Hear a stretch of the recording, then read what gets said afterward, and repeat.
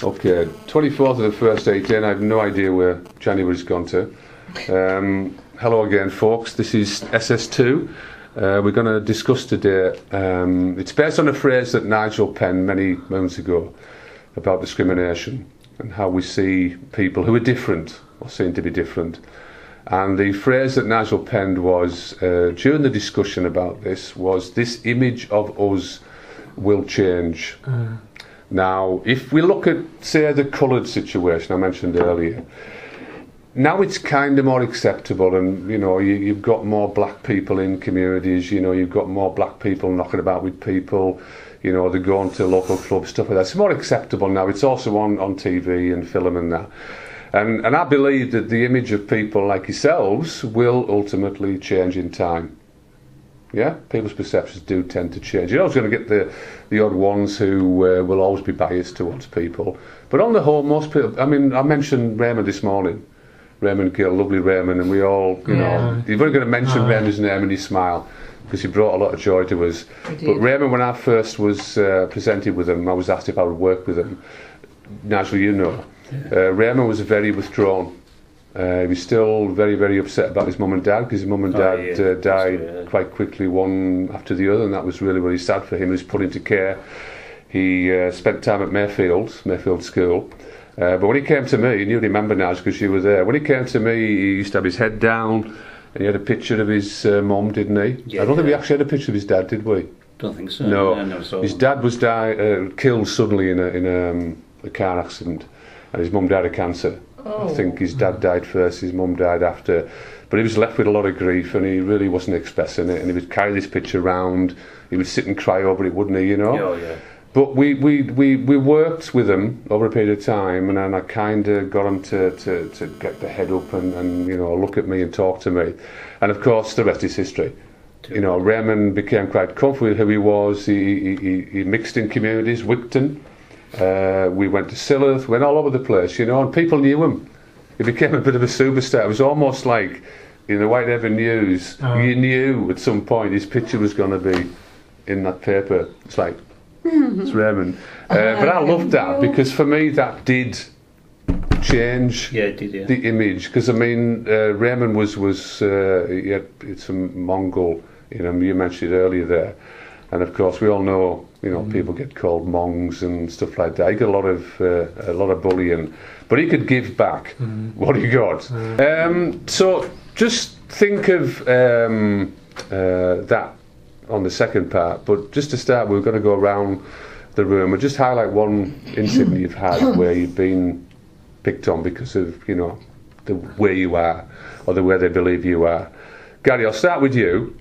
Yeah. Because you had a number of ones you brought up some time ago. Oh, yeah. Yeah. First of all, can you remember any names that were spat at you by people who were bullying you? I got a coach backer. Yeah, that was a common one, wasn't it? And obviously that made you feel upset. Yeah. Yeah. Was there any incident you remember that was pretty horrendous for you? That I mean, if you don't have to, if you don't want to, but it'd be useful if you could. An incident where perhaps it got out of control, and you maybe had to go back at them, and then they carried on, and no one dealt with it. Was there a situation like that?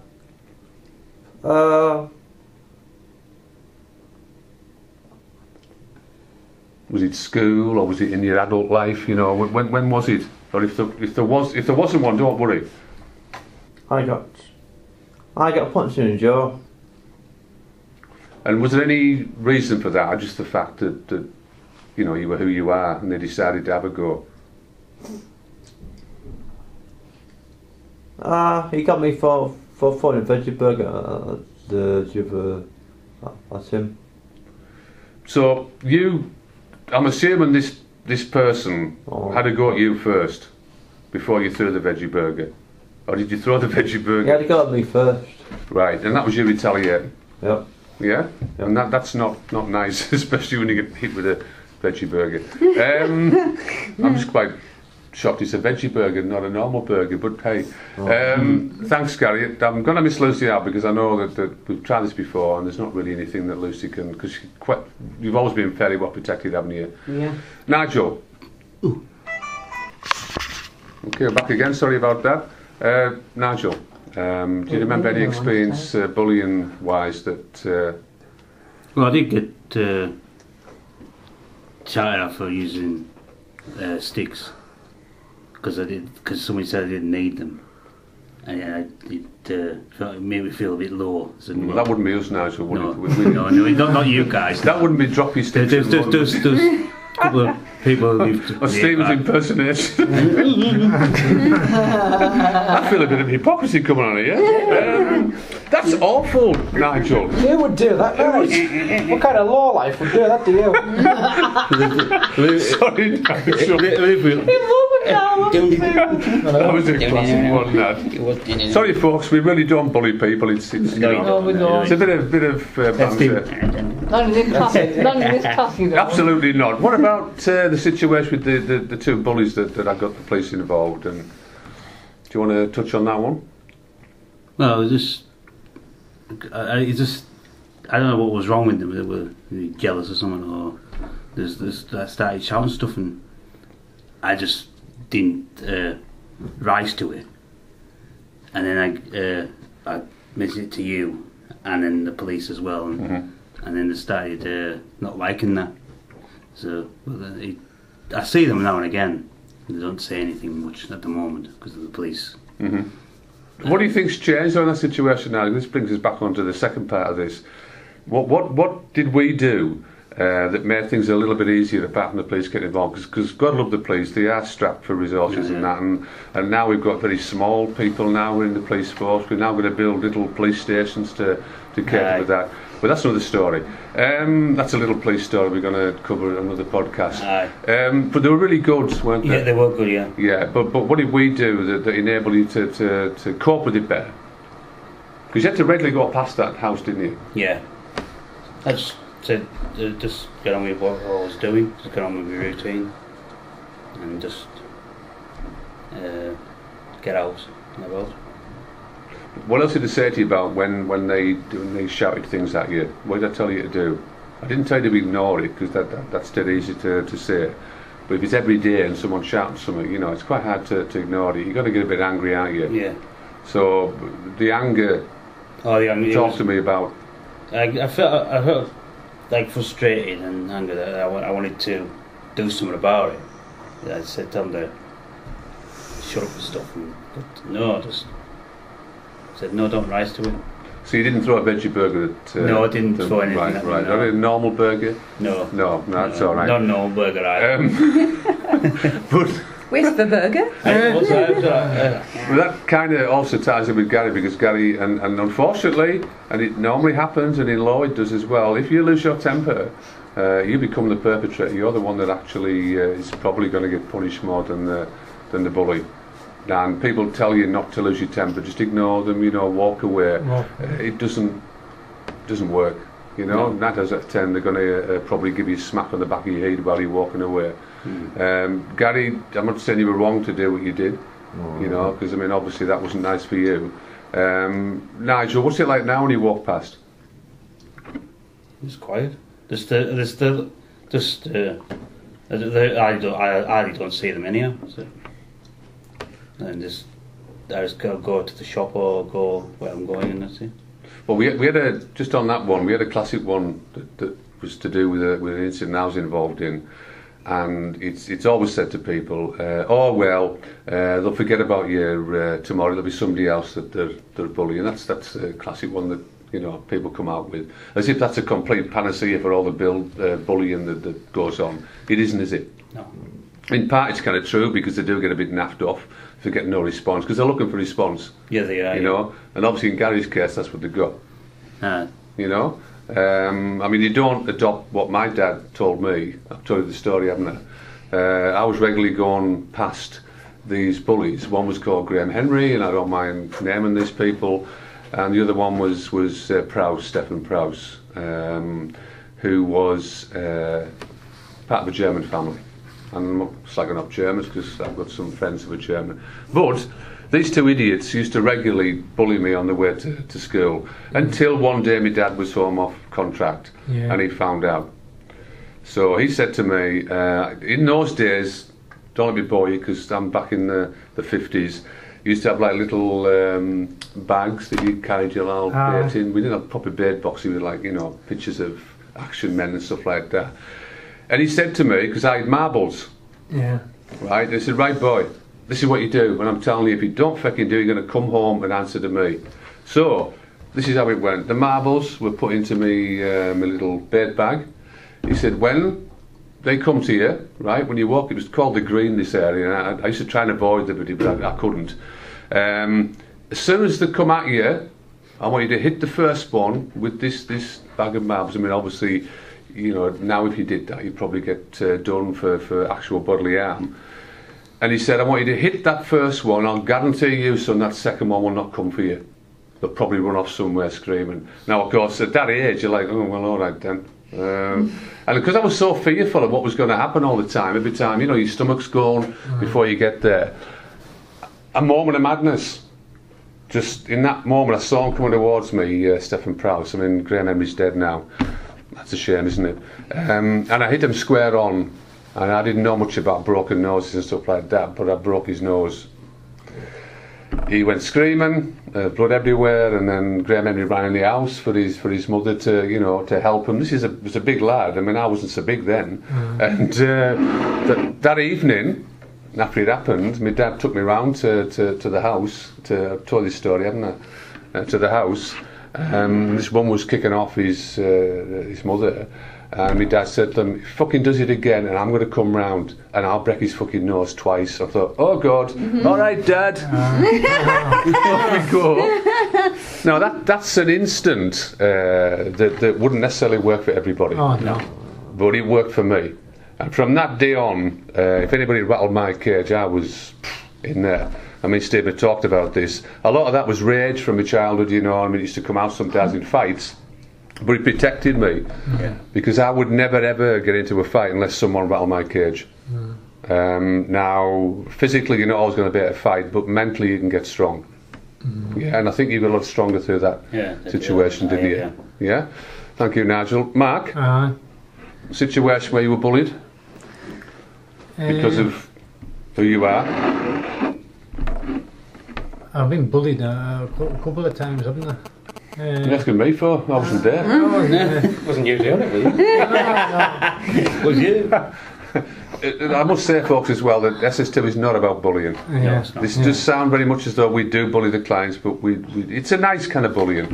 Sorry, go on, Mark. I can't remember now. I just saw that picture there of you that Stephen drew, which is in the cupboard. At that moment there, I was getting quite pensive. That's a drawing that Stephen did here. Do you remember that, Stephen? I do, yeah. I still got the picture. It's a classic. Do you not remember? I can't remember. Should I bully you now, Mark? So you've got something to talk about. Let's bully him now. A really fresh account. What about when you were in, don't mention the name, Oh, no. your previous accommodation? Around that area when you were walking to the shops or you were walking into town, do you remember any instances? We used to call us names, but it went off, didn't it? It all stopped. Did you take it back to your service about the bullying? Yeah, I took it back to the service, and they didn't say it after that. And after that, everything was all right after that. No, I've had no bullying since. Even when you're walking around town in your funeral suit in the middle of winter with knee coat and knee hat on? You never know, and you might have to go to a funeral. Why? Top of a hat. You know, you're prepared. Right, thank you, Mark. Jennifer? Yeah. Right, just one instance, you don't have to go into War and Peace. Just one instance of bullying that you didn't like, that disturbed you quite a lot. You have mentioned some over the months. Just one instance that was not very nice. Not that any bullying's nice, because it isn't. But I've had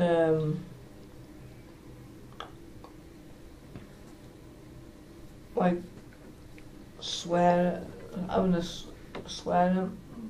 at me. Where was that, Jen?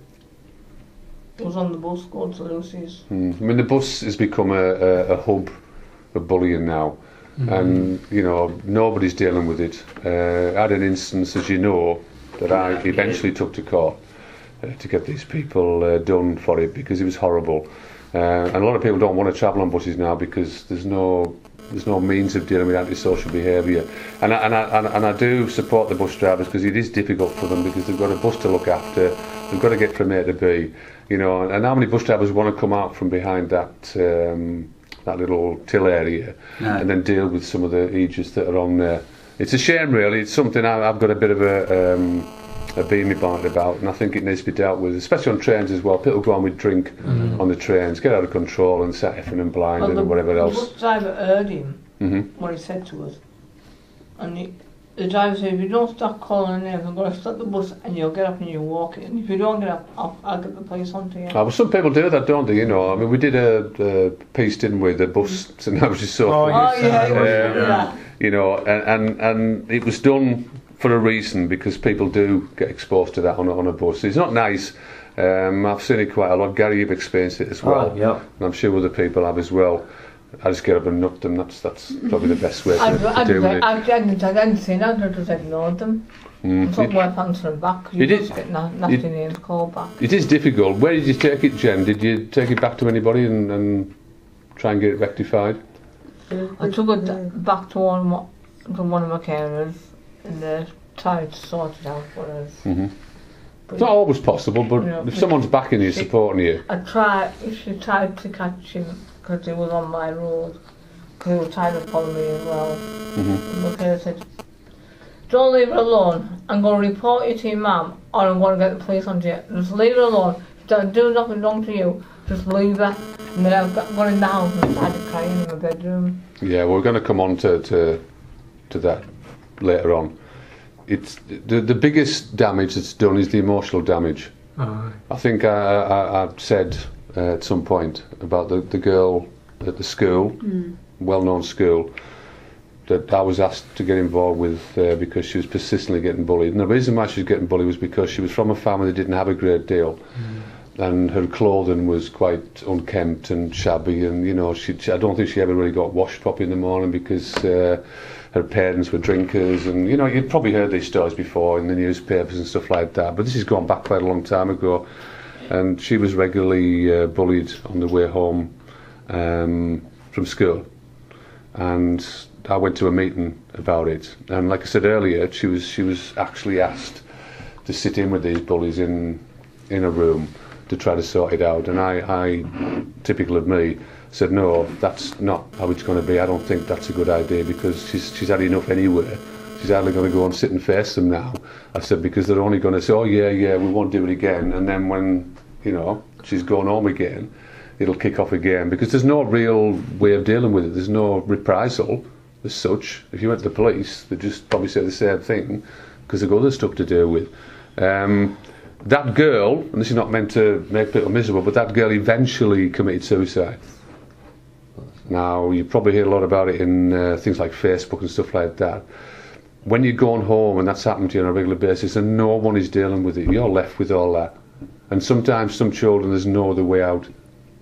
You know, you can judge them if you want and say, oh, well, you know, you should have done this or whatever. But I saw the disparity with that situation. She was from a family, and you probably know some families that are like that, but you can't blame the kids for that, you know. But when you go to school and you're looking like that, you're just prime meat for these bullies, aren't you? Oh yeah. But God love her, she eventually took her own life, and that was horrible because I felt the guilt of that because I couldn't do anything about it. So when we talk about bullying, when you're in meetings and people talk about it, don't let them just shrug it off because it's really bad stuff, you know, and it's not so much the physical, you know. You probably get slapped a few times. It's going home and just staying with it and thinking tomorrow I'm going to have to go through all that again. And not everyone's got a dad like I had. It was totally mental. That told me to do what I did.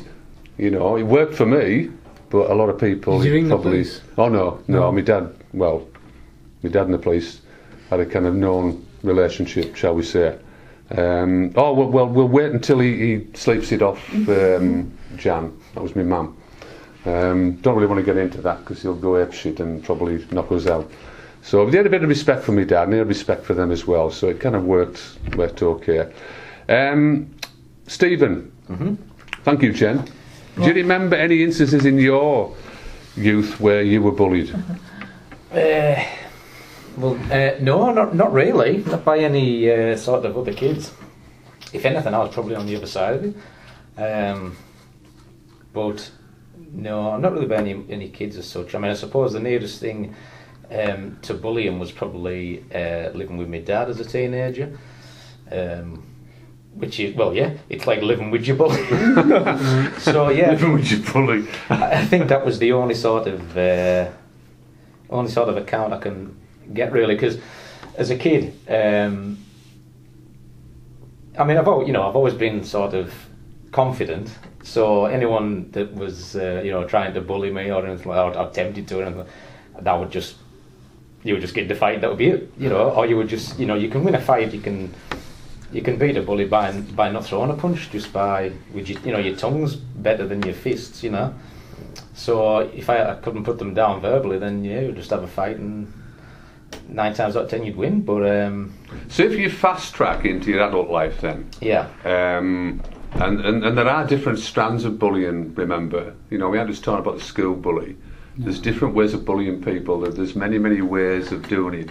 And quite often these bullies sit behind their safe desks or safe whatever it is, whatever building they're in, and they do things that actually give the same sensation, the same feelings of being bullied head on.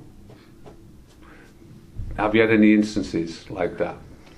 I have, yeah, but people who try to be that kind of bully, people in positions of power or such, you come across them people, whether it's on the neighbourhood, it's in the workplace, it's wherever, and it's all the same suit. It's just different faces. They all just do the same sort of strategies and things, but fine well that deep down they're just miserable with themselves. And just take a little sort of sadistic pleasure in trying to put other people down or make them miserable, but nothing's forever. So there's always, the situation you're in. You won't always live at the same place. You won't always work in the same place. But they'll always be miserable with themselves, and they'll always be jealous of people, or and a lot of it's sort of secretly behind closed doors. There might be this facade that they're, they think they're great and they think they're important, but really they know fine well that they're not. Yeah, I mean that's true. That I mean, quite often, it has been kind of proven in psychological studies that most, if not all, bullies are very insecure, and they need to subdue somebody else to make them feel more powerful. And they do it in different ways. It could be verbal, could be physical, or whatever. But that's true. That's Stephen.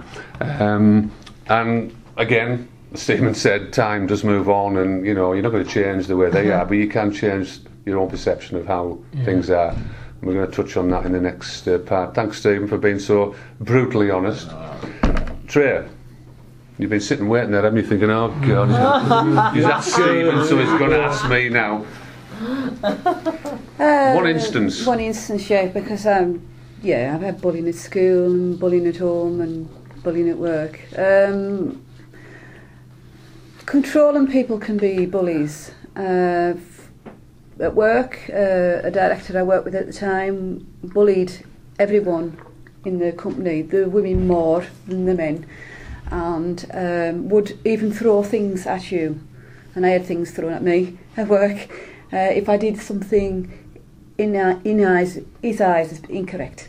So I didn't do it the way he liked it, so I would have lever arch files full of things thrown at me, stuff like that. So yeah, that was not very pleasant, and not a good place to be when you're a clerk and you're dealing with a director. But that director eventually lost his job because everybody stood up against him, and he had to resign. Yeah, karma is a wonderful thing, but you could probably end up deed yourself before that person gets it. So that's good that happened. But people will say, oh well, eventually they'll get it. Well, you could be deed by the time they do, and if they ever do. So we're going to have a break now. So we're going to come back in about 5-10 minutes, and then we're going to look at and Stephen kind of touched on it a wee bit about how you can possibly, Jen, how you can possibly put things in place that might actually help with these situations. Won't rectify it, but it'll help you to cope with it better.